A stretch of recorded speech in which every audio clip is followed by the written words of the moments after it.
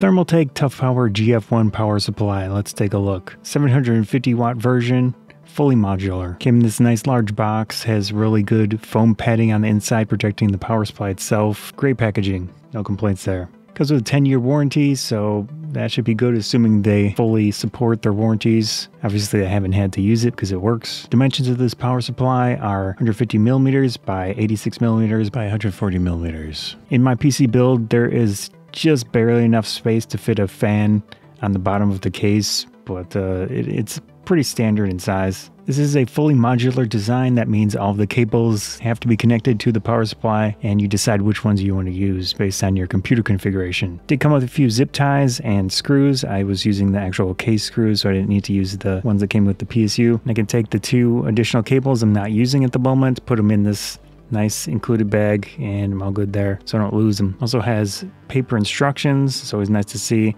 There isn't a ton of information, but it does have a bunch of languages on it. Let's go over some of the important specifications. Output capacity of 750 watts, 80 plus gold efficiency rating. However, on the box it says up to 90%. I don't really have any way to test that. I did pull up HWMonitor and look at the voltage ranges for the different rails on this power supply. You can see that they don't change too much, just a slight variance between those 12, 3.3, and 5 volt on the PSU. It'll depend on how much load you put on the PSU, things like that, where that might fluctuate. But yeah, for me, the computer works, so I'm not going to complain. I tend to go with a power supply that has a good amount more with its rating compared to how much power I'm actually going to be using. The cooling system is 120 millimeter hydraulic bearing fan with a zero fan mode. I'm not using the zero fan mode because it is just very quiet as it is. But if you do use that zero fan mode, there is a switch on the back. From 0 to 30% load on the PSU, it won't be running the fan at all. And there is some side ventilation in the PSU. This is a fully modular design, and the cables themselves are flat style. Compared to the old traditional PSU cables, it is easier to use. They do have some memory to them, so when you bend the cable, they're kind of sort of going to stay that way. I'm using with a MSI X67E Gaming Plus Wi-Fi motherboard, and on the top with the CPU connectors, I had to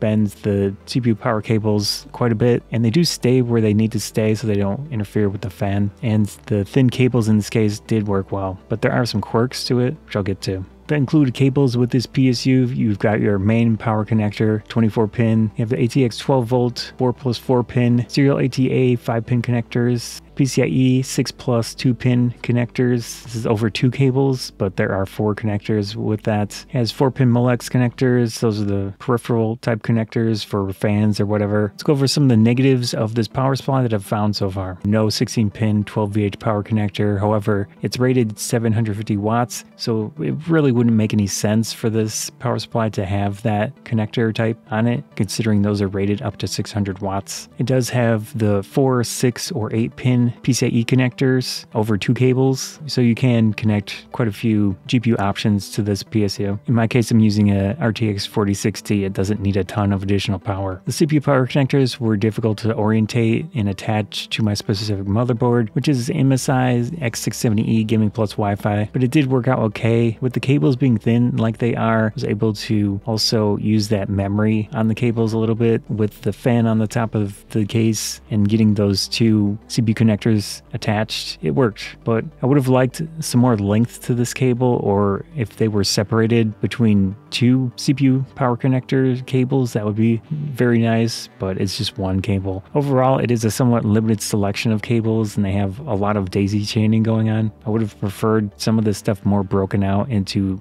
different types, just so that I wouldn't have to use one long daisy chain for one thing. And there is only 1 specific cable with the 4 pin Molex connectors, so if you have a ton of those that you need, you're going to be somewhat limited. However, these days fans can be connected to the motherboard. They can be connected to a fan power controller device, so that was usually the main thing that I would use. Those tend to use SATA connectors now these days. Overall, not too bad. The positives I've found of this PSU so far: nice packaging, good foam protecting it in transit or whatever. It is fully modular, so that is the benefit of you don't have to use everything. Going to be less stuff in your computer looking cluttered. The cables are fully black. They also have a bit of memory to them, like I mentioned, pretty decent. I just wish they were a bit longer in some situations. Comes with that extra bag so you can stow away those cables and keep them all together. My computer has been stable, no issues. I don't really get super detailed into the power and monitoring it and such, but it works, so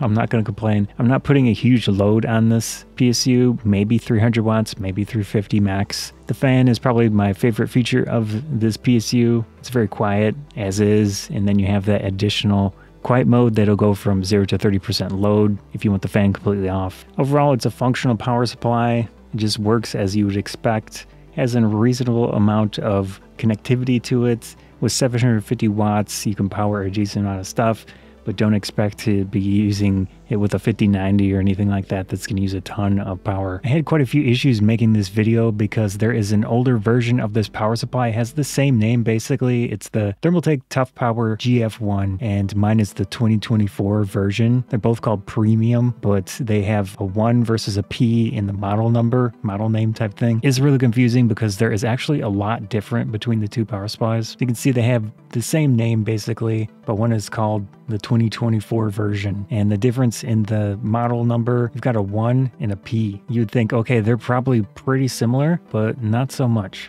They're a physically different size. One is 160 millimeters, one is 140 millimeters length, so this one's going to be harder to fit in cases, but there are benefits to the bigger PSU. And just the size difference, you'd think that'd be enough. One has a 140 millimeter fan, one has a 120 millimeter fan. On the Amazon page for this power supply, it actually says 140 millimeters, but it's the one that I got. It's not the older one. So this is blatantly wrong on here. 140 millimeter fan is generally better than 120 millimeters.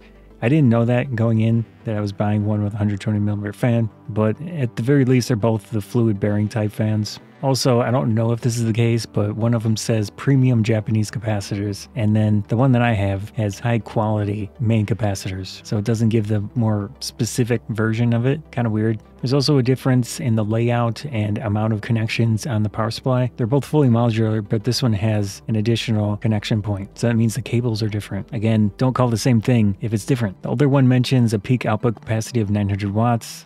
The newer one does not. The older one mentions strict voltage regulation, and I couldn't find anything on the newer one, so is it different? Who knows? You can see there are actual differences in the specifications as well. Don't call it the same name if it's a different thing. 120 watts, 100 watts for the maximum output power on the 3.3 and 5 volt positive. I'm not thrilled that Thermaltake used basically the same name for a different product. It feels like a bait and switch. In my case, I was trying to buy a lot of components at the same time, and one of the PSUs that I wanted went out of stock. I was buying it around the Black Friday weekend. This was available. It had the fluid bearing fan. I just didn't look in enough detail to notice that there were differences. I got what I got and it works. I'm not going to try to return it at this point, but know what you're getting.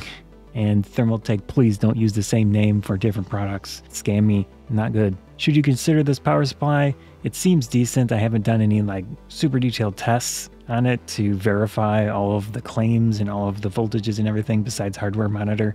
But for my computer, it's been stable. It functions. It does everything that I need. It's quiet. Yeah, it seems okay. That was a look at the Thermaltake Toughpower GF1 2024 version with the P at the end of the product name. It's got a tech, I suppose, too.